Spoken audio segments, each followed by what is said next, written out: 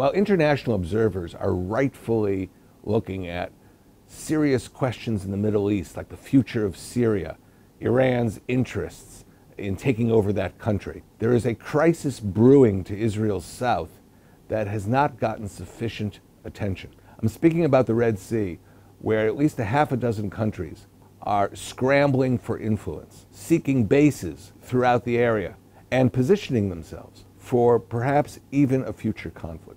There are 4 flashpoints that should be the focus of our attention in the area of the Red Sea. First, the struggle between Egypt and its neighbors over the sources of the Nile River, particularly the sources of the Blue Nile, which runs through Ethiopia. Second, we have a consistent Iranian effort to gain entry to the Red Sea after having dominated the Persian Gulf.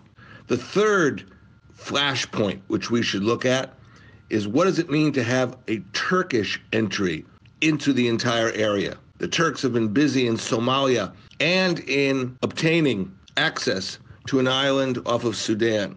And finally, the whole area is part of a great power rivalry. We are now seeing in Djibouti virtually every major naval power with a base poised to be involved in the Red Sea, including China with its first major overseas port. Sometimes we forget, if we look back 50 years, that the spark which really ignited the Six-Day War came also from Israel's south, when Egypt imposed a naval blockade at the Straits of Tiran, closing off Israeli shipping through the Red Sea to the Indian Ocean. The Red Sea still has the potential of generating conflict in the future. It requires that we be very aware of what is going on there. The first development that is causing a vast increase in tensions throughout this area is the struggle over the sources of the Nile River. For most of recent history, Egypt was the dominant actor over the Nile, and through various treaties negotiated by the British, the Egyptians also dominated the tributaries of the Nile. But now several things have happened. First, the countries along the White Nile, which goes deep into Africa up to Lake Victoria, in the past were underdeveloped and their water needs were very limited. Now they are insisting on a greater share of water, which will affect the ultimate flow of water to the Nile River and to Egypt. But far more serious is what's going on with the other tributary of the Nile, known as the Blue Nile. It flows through Ethiopia. There, Ethiopia is planning what is called the Grand Ethiopia Renaissance Dam. And by damming the Blue Nile, despite all the guarantees that Ethiopia can offer, Egypt is very concerned that its principal source of water for the Nile River may be denied. While the struggle over the sources of the Nile is transpiring, Iran is seeking positions of strength along the entire Red Sea, from the Suez Canal in the north down to Bab el-Mandeb, the outlet of the Red Sea into the Indian Ocean. Back in the 1990s, the Iranians, in fact, deployed their Islamic Revolutionary Guard Corps in Port Sudan, the most important of the Sudanese ports in the Red Sea.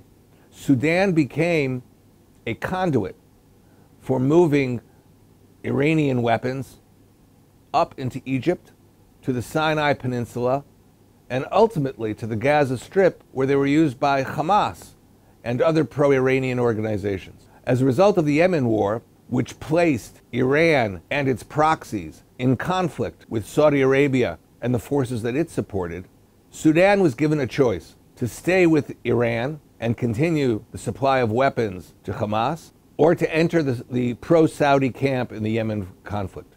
Sudan chose Saudi Arabia. It cut diplomatic relations with Iran and kicked the Iranians out of Port Sudan.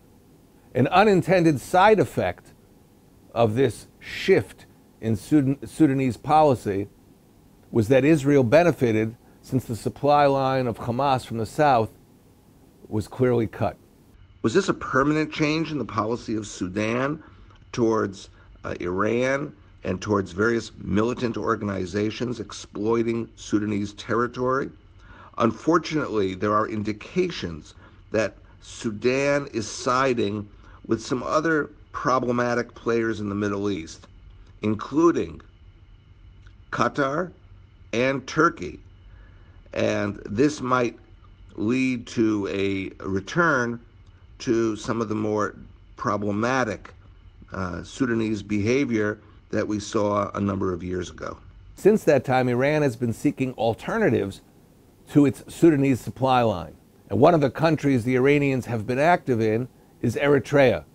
But in Eritrea as well, the Saudis have been active, seeking to limit the Iranian presence. In the critical Bab el-Mandeb Straits, the naval choke point at the bottom of the Red Sea, Iran has been using the Houthi militias, which are its proxies in the Yemen war.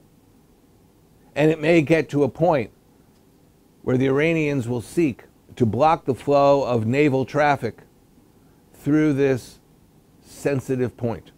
While all this has been going on, Turkey has imposed itself as a new factor in the Red Sea and in the Horn of Africa.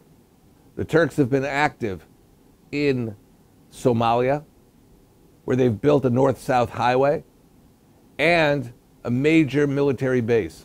More recently, the Turks have leased Suakin Island from Sudan, and they intend to build a naval base right in the Red Sea. This was, of course, once an Ottoman fort, which allowed Ottoman navies to dominate the Red Sea a long time ago. But nonetheless, perhaps Turkey is seeking to recover its glories from its Ottoman past. Of all the nations that are positioning themselves in the Horn of Africa, like Iran, the US, Turkey, France, the United Arab Emirates, Russia, careful attention should be given to the presence of China in Djibouti, where China has constructed one of its first naval bases at the gateway to the Middle East. Given the interests of all the actors appearing now in the Red Sea, the whole region has become far more combustible than it was in the past. With all the focus on Syria and Iraq in recent years, it may be necessary to give greater attention to the theater of the Red Sea, which in the next decade could become a serious source of international conflict.